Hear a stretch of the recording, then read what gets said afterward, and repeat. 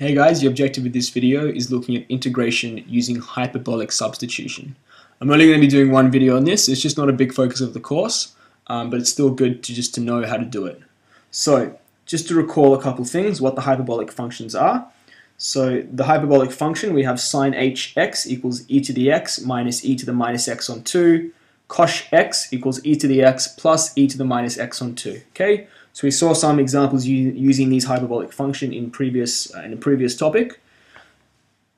Now, an important hyperbolic identity, which is going to come in handy when we do integration, is cos squared hx minus sine squared hx equals 1. Okay, that's just an important identity.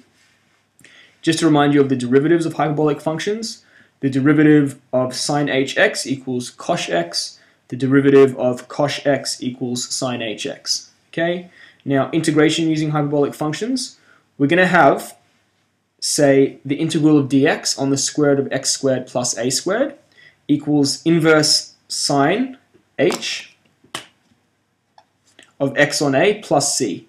Now this also equals ln x plus square root x squared plus a squared plus a constant a. Okay, so these are actually equivalent.